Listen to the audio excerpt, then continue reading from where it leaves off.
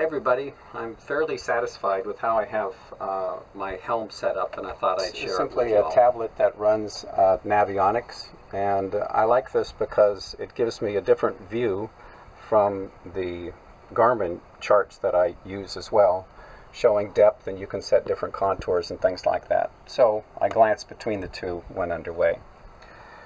The Garmin is a NEMA 2000 device, and I have this set up to get information from a variety of different sources.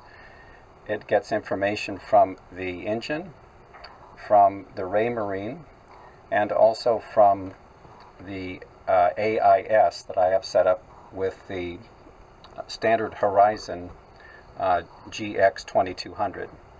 And also I have gauges here that will show me my tank levels. So these are the two fuel tanks, and these are the water tanks. It's always been a frustration having to go down below and holler back and forth, is the water tank full or not, and how much do we have in it. So this shows directly on the screen here what the fuel and water tank levels are.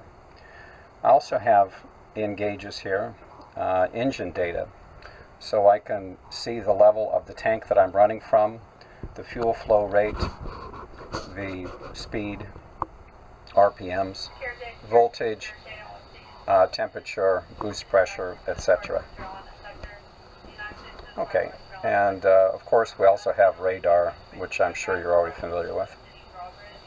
So back on this here, we can set this up to see whatever we want, and when underway I like to be able to see what's my fuel consumption rate and the engine RPM at the same time. Okay, this is the autopilot, so set up for steering in the usual way that I'm sure you're already familiar with, and this is for underway and sailing, and I have it set up. You can do it many different ways, but I want to know what the depth is and what the apparent wind angle and speed is. So that's set up here as well. So let me show you behind the scenes how this is all put together. And I'll try and do this in a logical way. Okay. So this is the back of the Garmin unit, and this cable is Ethernet that goes to the radar. Okay, this is the power cable that powers the entire unit, and it also is the NEMA 0183, which supplies the AIS information. It's AIS receiving, not AIS transmitting. And this is simply the cable that goes to the NEMA 2000 backbone. This over here is the NEMA 2000 backbone. And I got a device that just has 4 ports on it, so it's very neat and complete. So this goes to the Garmin, this goes to the Yamaha engine, and this is simply an adapter cable that goes from Yamaha to NEMA 2000. This connects into the Raymarine backbone, which Raymarine calls C-Talk. The only difference between C-Talk and NEMA 2000 is the pin configuration. So it's just an adapter cable that goes from the C-Talk backbone over to the NEMA 2000. It's just an adapter cable. And this last one here is the Albi combo. This device allows the connection of analog inputs. So I have the usual standard $50 or $60 analog gauges connected up to this device, which changes it into NEMA 2000, and it is powered from the NEMA backbone as well. Okay, and this gizmo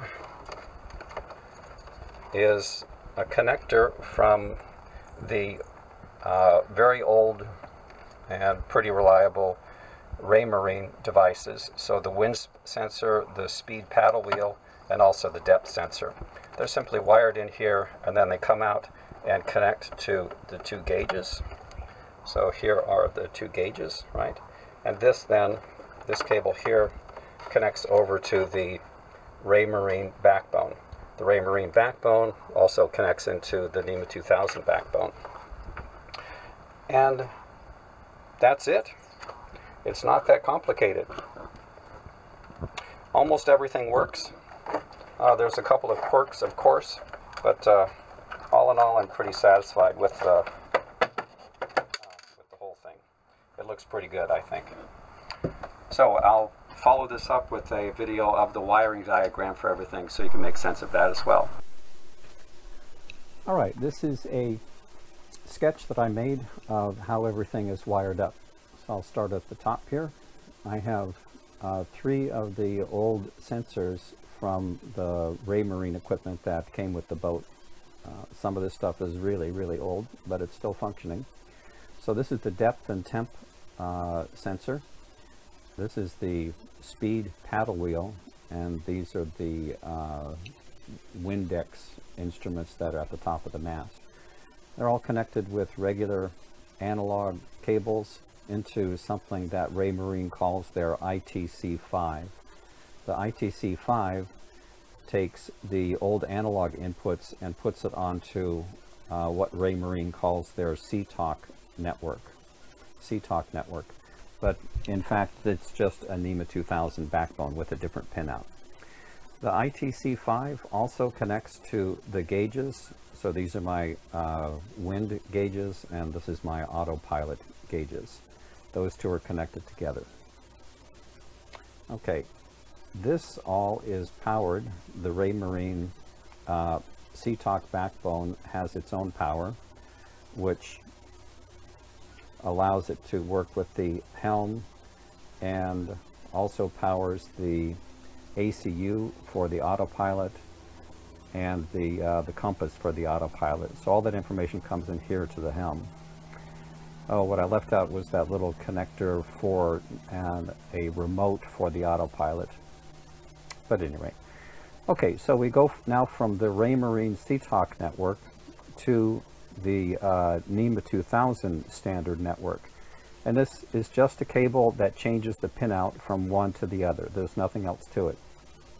The Raymarine network also provides the power to the NEMA 2000 bus. You only want to have one power source, and this power source here powers the Raymarine network, which also powers the NEMA 2000 bus.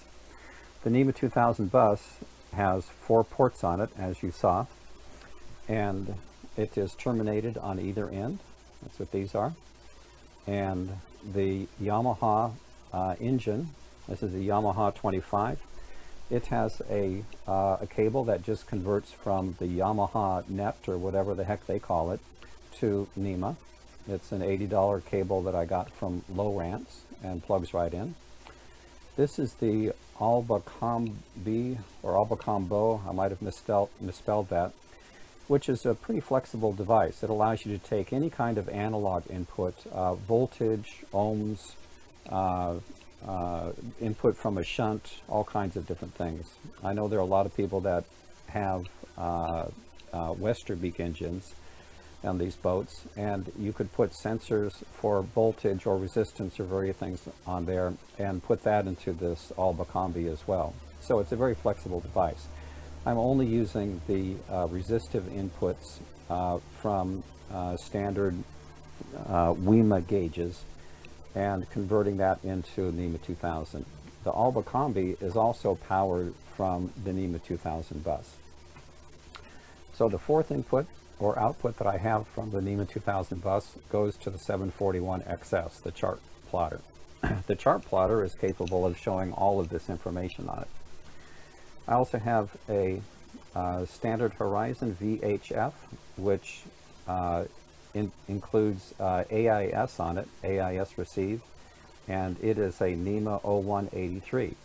The power that runs the 741XS has a couple of extra leads in it that enable you to bring NEMA 0183 into that. So I show the battery here for this, also including in it the 0183 information. The radar has its own power once again, so now we got 3 different power sources, one for the radar, one for the 741, and one for all of the Raymarine stuff. The radar is connected via Ethernet into the 741XS. So that's it. It looks pretty complicated, but when you break it down into the components, the Raymarine network translated into NEMA 2000, the Yamaha stuff that goes into NEMA 2000, the old analog stuff that goes into NEMA 2000, and everything fed over to the 741 that allows me to display all this. By the way, on these gauges up here, on the Raymarine gauges, I can actually show things like fuel, etc. So there's a lot that you can show on these gauges if you want to do that as well. I hope this is useful to you. Thank you so much.